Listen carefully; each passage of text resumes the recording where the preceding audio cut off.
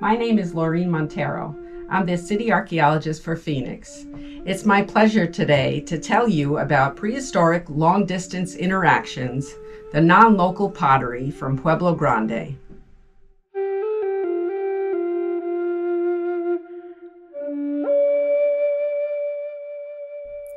As you may know, Pueblo Grande is one of the most significant Hohokam platform mound communities in the lower Salt River Valley, and it was the home to the ancestors of the O'odham people, also known as Pima, who now reside on the Gila and Salt River Indian communities. There are other tribes who claim cultural affiliation with the Hohokam, like the Hopi and the Zuni. Out of respect for our Native American communities, who did not call this amazing place Pueblo Grande, I will try to refer to this archaeological site and traditional cultural place by its number, AZU91, abbreviated to U91. The Hohokam is an archaeological term that I will use in this talk. We don't know what these ancestral people called themselves. The Hohokam are well known for their widespread trade networks, and pottery is an important component in this trade. This paper presents data on previously unpublished non-local pottery from Pueblo Grande Archaeological Park that was excavated from the 1930s on up to the 1980s and discusses its significance. For purposes of this talk, I'll refer to this as the PG Park Collection. We grouped the pottery types according to wares, which reflect pottery making traditions of different regions and cultures. We did this for comparison with non-local pottery collected during data recovery conducted in the late 1980s and early 1990s on the northeastern side of Pueblo Grande to mitigate impacts from the State Route 143. That portion of U91 dates from the late sedentary through classic occupation, approximately AD 1000 to 1450. There are 451 pottery sherds in this collection, which amounts to only 0.001% of the total of more than 767,000 pottery sherds that were collected from PG Park during this time. Only one whole vessel was in this collection, a Kana'a black-on-white jar, which was part of a colonial period cache of cremated bighorn sheep horns and other artifacts in the plaza area west of the platform mound. The sherds in the PG Park collection represent at least 19 different wares, with 62 different types, 57 unidentified types that could be grouped into ware categories, and some that could not be typed beyond recognizing that they're not locally made. Most of the sherds are from bowls, representing 220 bowls versus 128 jars, with the remainder not identified as to vessel form. This ratio is relatively typical for non-local pottery assemblages from Hohokam sites.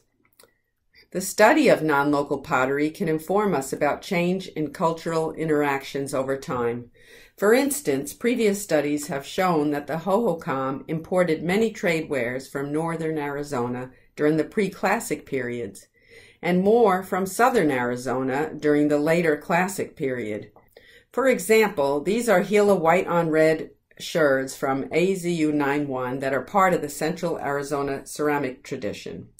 They were manufactured between AD 1200 and 1400.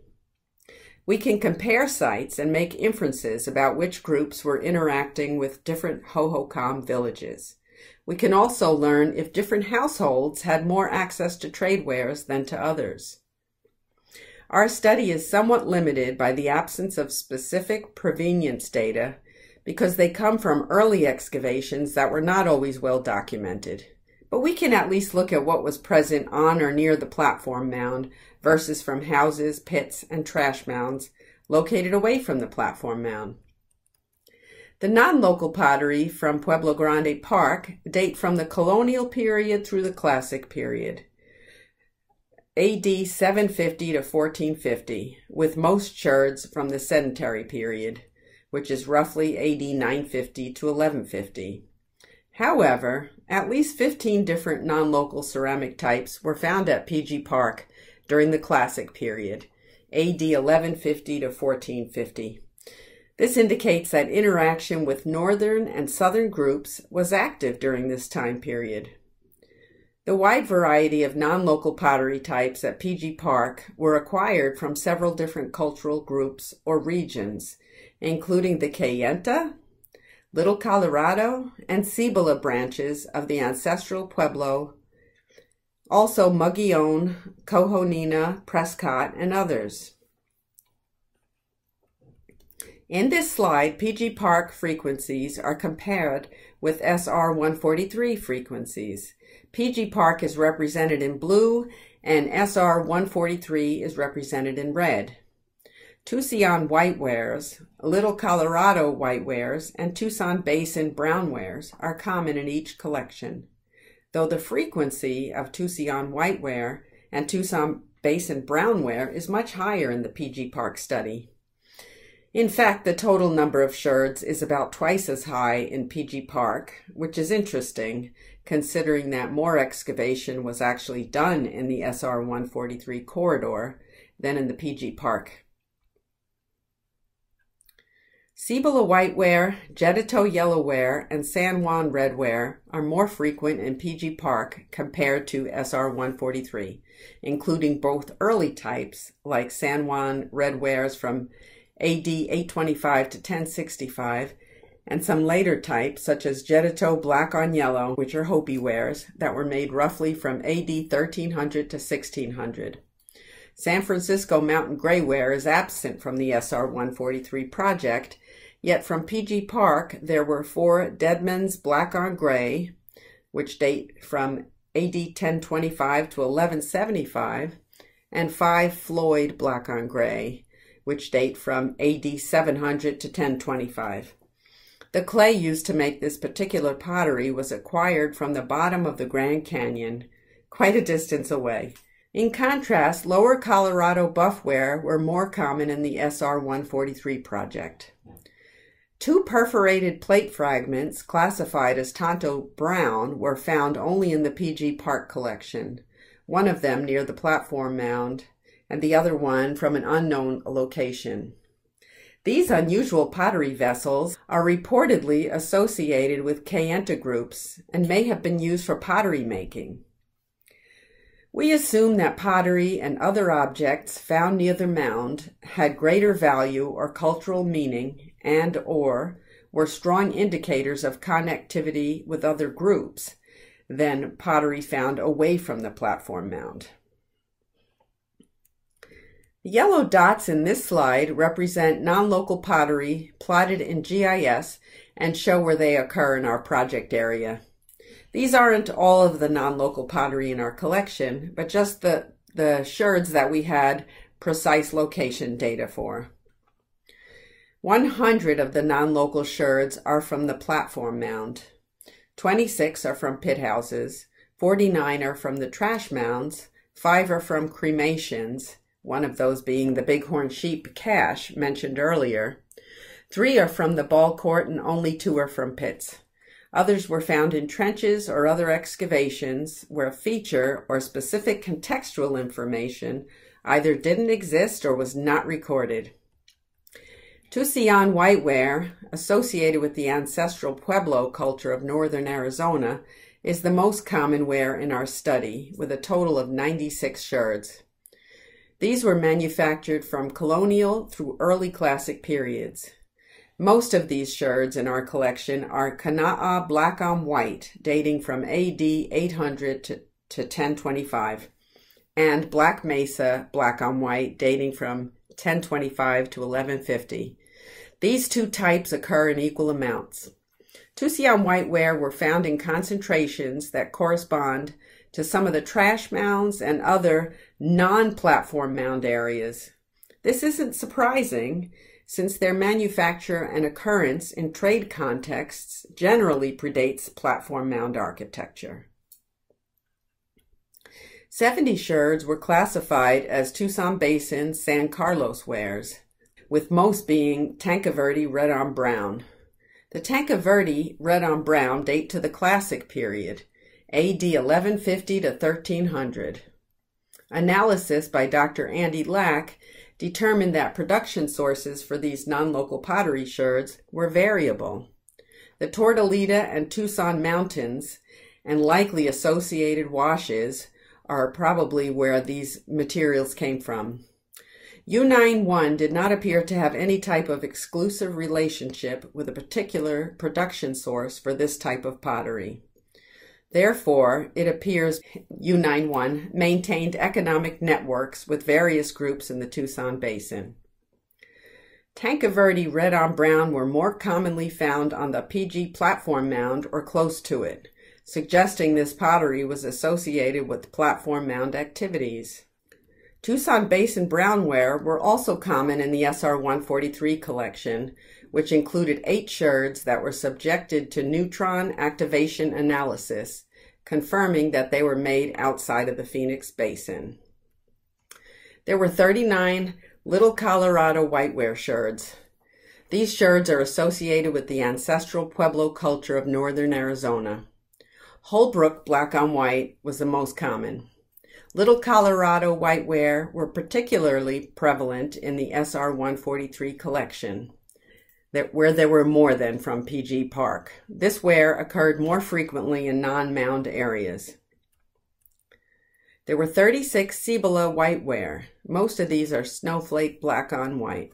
Cibola whiteware types were produced by northern Mogollon and/or southern Pueblo groups across a wide area of west central New Mexico and east central Arizona. Cibola is a ceramic expression that seems to incorporate both northern Mogollon and/or southern Pueblo groups. A few Cibola whiteware sherds were found on the U91 platform mound. 33 Jedito yellowware sherds were found in the PG Park collection. This is a relatively large quantity for a hohokam site. These include Jedito black on yellow, Awadavi black on yellow, and others that could not be identified specifically as to which of these two types, Jedito or Awadavi, they were. Jedito yellowware was one of the most widely distributed ceramic wares in the late prehistoric period of the American Southwest, first being produced around AD 1325 or 1330 and manufactured up to or past AD 1600. It's a very distinctive type of ware. The paste is made from a kaolin clay with a very low iron content, which was fired with coal in an oxidizing atmosphere to create a yellow color and a very hard vessel. Jedito yellowware was made exclusively in at least 5 villages on the Hopi Mesas. Most of the Jedito yellowware sherds in this collection were found associated with the platform mound complex. 7 of them were from room 44 in the northwest compound. Also, there were some in the room next door to there. Found in room 44 with these Jedito yellowwares was a large bone tube, possibly a cloud blower, a red-colored stone axe, a cache of 45 obsidian nodules, several pieces of turquoise, a selenite pendant, a rubbing stone, green minerals, pottery discs, and many Salado polychrome sherds. Other non-local sherds were found in this room as well. According to this study, room 44 and nearby rooms had access to high-value pottery obtained from sources located long distances from U91, perhaps to be used in feasting ceremonies associated with the platform mound. Only 4 Jedito yellowware were found in 2 habitation areas in the State Route 143 portion of U91. This is further evidence of their association with the platform mound. Building on a study by Dr. David Doyle, comparing non-local pottery from U91 and 2 other large villages, Las Colinas and La Ciudad, all of which are north of the Salt River along what we call Canal System 2. These other sites have numbers that are somewhat similar, so I'm going to go ahead and use their names to avoid any confusion. U91 is located at the headwaters of Canal System 2. Canal System 2 contained more than 4 main canals that linked with other major hohokam settlements situated farther down the system. These major settlements consisted of villages with public architecture, such as platform mounds and ball courts, surrounded by smaller settlements, hamlets, farmsteads, and field houses. Together they formed what has been called an irrigation community. In the Classic period, 3 major settlement districts can be discerned on Canal System 2. Pueblo Grande, or U91, La Ciudad, T12-1, and Las Colinas, T12-10. U91 has the most diverse assemblage of these 3 important villages. La Ciudad and Las Colinas did not contain Zuni glazeware, Winslow orangeware, or northern Mexican Chihuahuan wares. Las Colinas, located at the end of Canal System 2, is the largest village with possibly up to 10 platform mounds. Non-local pottery at this site indicates interaction with 3 geographic regions: northern Arizona, southern Arizona, and western Arizona. A preponderance of lower Colorado buffware, more than 4,000 sherds and 12 whole vessels, in addition to 1,500 other non-local pottery sherds, was found at Las Colinas, with most of the lower Colorado buffware found at several houses in House Group 18, west of the platform mound. This concentration suggests an enclave of lower Colorado River populations at Las Colinas. Dr. Glenn Rice has proposed that this enclave was recruited by the leaders of Las Colinas as laborers to help the village located at the end of Canal System 2 to ensure they obtained irrigation water controlled by U91 at the head of the canal system during low water flows. Excluding lower Colorado buffware, Tucson whiteware are most common at Las Colinas, similar to U91. Not all Tanque Verde red on brown at Las Colinas were non-local. Weed, 1974, suggested about half may have been locally made, which suggests that some individuals at Las Colinas also may have been recruited from the Tucson Basin. La Ciudad, or T12-1, is located in the middle of Canal System 2 and had a ball court and 2 platform mounds. Most of the excavations here have examined pre-classic components. A smaller quantity and variety of non-local pottery were found at La Ciudad. There are the same major types in the same order of frequency, that is, with Tucson whiteware being the most, Tucson Basin brownware, Little Colorado whiteware, and Cibola whiteware, in that order. The 2 settlements on each end of Canal System 2, U91, located at its headwaters, and Las Colinas, located at its terminus, had the largest and greatest variety of non-local pottery. U91 may have been a destination and trading center, while Las Colinas may have competed with U91 for status and influence.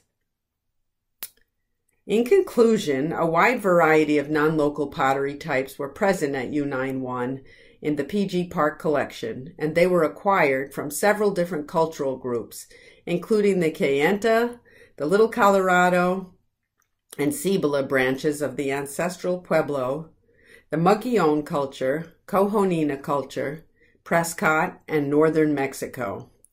The non-local pottery date from the colonial through classic periods, with most sherds from the sedentary period. Based on the data from this study, northern Arizona non-local pottery was most common at U91, especially Tucson wares.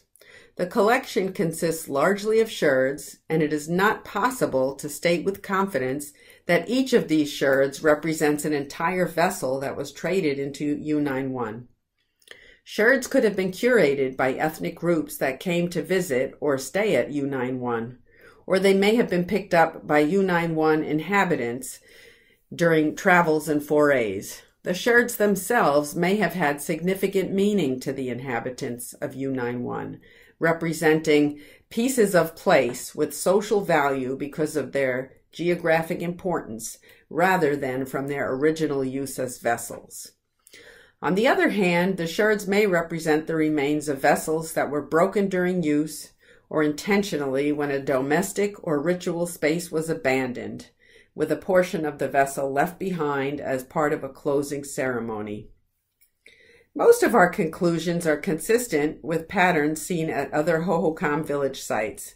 There's a preponderance of northern Arizona wares in contexts that suggest pre-classic use or occupation. Classic period wares, such as Jedito yellowware and Tanque Verde red on brown, are predominantly, but not exclusively, from the platform mound complex. The presence of these and other non-local sherds indicate interaction with northern and southern groups was active at U91 during the Classic period. Thank you.